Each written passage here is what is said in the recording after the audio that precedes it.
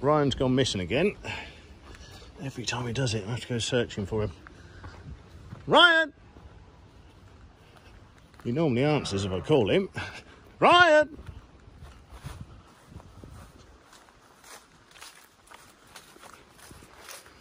He's not coming up the river. Ryan! Where he's gone? Ryan! Sure I heard a goose. Well, I've been looking for Ryan everywhere, and one of my neighbours just phoned up and found him in the middle of a field over here somewhere. He said his dog chased him. He took off, but he landed again. He's meant to be over here somewhere, so me and Wayne are going to find him. We're going to ride him back. He's over here somewhere. He's like a dragon. Huh? He's in the middle of that field, I reckon. There's people with him. No, that one doesn't lift up. You have to put your leg over it. There he is. Look, they found him. I know, he's a bloody nightmare. Hello, mate. Here he is. Here he is. Where have you been? You've been gone for hours.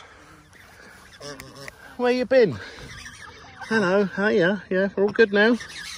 You're okay. It's all right. Well done. You've got to walk back now. Come on, keep up. Come on. Grumpy goose. Of course, the wind's blowing the other way. He won't take off, so we've got to walk all the way back. I have to clip your wings, I think. It's going to be the only safe way. That dog nearly ate you. Other dogs will eat you. You don't know about stuff.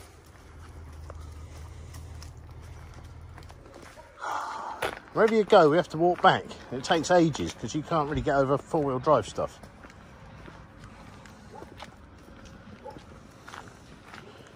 I might have to clip your wings, Ryan. It's a very real option, or you're going to get eaten. Yeah? You're a good boy, but you've got to go home. Come on, keep up. Walk of shame. Come on. Right, we're home. Come on. You're a naughty, naughty goose.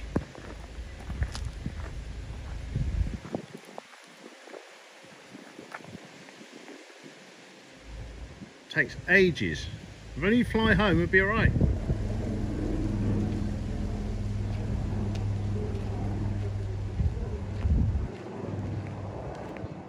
Good kitty, kitty.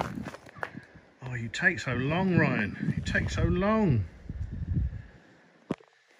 It's bad night. Very sad. I'm sorry, mate, but you're going to get eaten. I shouldn't have taught you to fly. Your brother doesn't fly. Your mum and dad don't fly. And now, Wayne with the nasty clippers means you're not going to fly because you're going to get eaten. You stood in the middle of that field next door and that Alsatian nearly ripped your head off and you just stood there and looked at it. So, we're going to give you 6 months without flying, and when you're a bit older, then you can fly. But as it stands, you can't get home and you don't know the dangers of dogs. So you're going to look a bit weird and you won't be able to fly next time you try. Sorry.